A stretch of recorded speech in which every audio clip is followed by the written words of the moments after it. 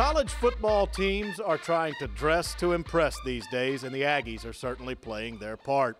With Mississippi State coming to town this week, we thought it would be appropriate to look back to a season ago when the Aggies arrived in Starkville, making the biggest fashion statement this school has ever seen. For the first time in their history, A&M played a football game in all black uniforms.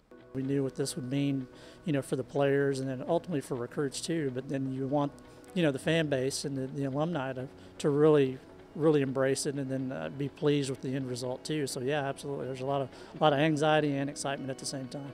A&M gave the uniforms the go-ahead in the summer, meaning the staff had to keep things quiet for nearly 5 months. We did a lot of stuff over at Mount Watson's house. He shipped everything to him at his house, and then we would pick it up if we'd go to either to FedEx or to wherever we were going to pick it up at and take it straight to his house so we could keep it under wraps. He didn't want people coming in here and saying, oh, what are all the boxes you're bringing in? So, and then we spent we spent several nights over at his house just getting things ready till the late hours of the night. It was a really fun process, actually. I kind of like being one of the few people to know about it, and it was a long process of keeping a secret. We hadn't even told our student managers what we were doing until we got to Starkville on Friday. So we actually went to the stadium on Friday to unload the truck. At that point, we let them know kind of what was going on. And on Saturday, just 2 hours before kickoff, the players got their unveiling. We SEC ready.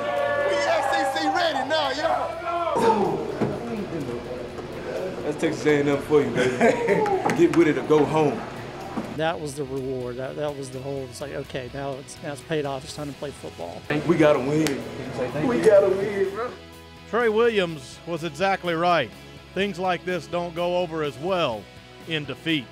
We were definitely wanting to win in these just because it's something different, and every time you do something different, you want it to go well and just maybe keep doing it over and over, and start a new tradition. As far as equipment goes, we've never been accused of winning a game, but we've sure been accused of losing them before. They didn't have to worry long. The Aggies got out to a 24-0 halftime lead and won 38-13.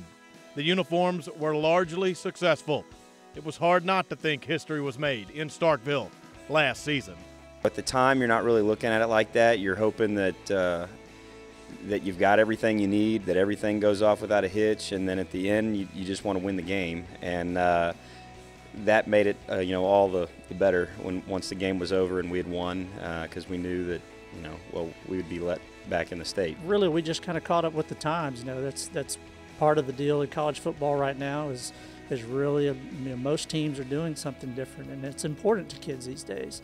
Is alternate uniforms, odd color uniforms, and not to do something completely off the grid. We've been very cognizant to do something traditional, but then put a little spin on it too. So if you look at everything that we've done with our uniforms, they've been little aspects that we've brought in from other ways. So it's really not something that we've done too different. But yeah, I think it's part of college football now, and it's really fun for us to get to do that kind of stuff, and the players love it.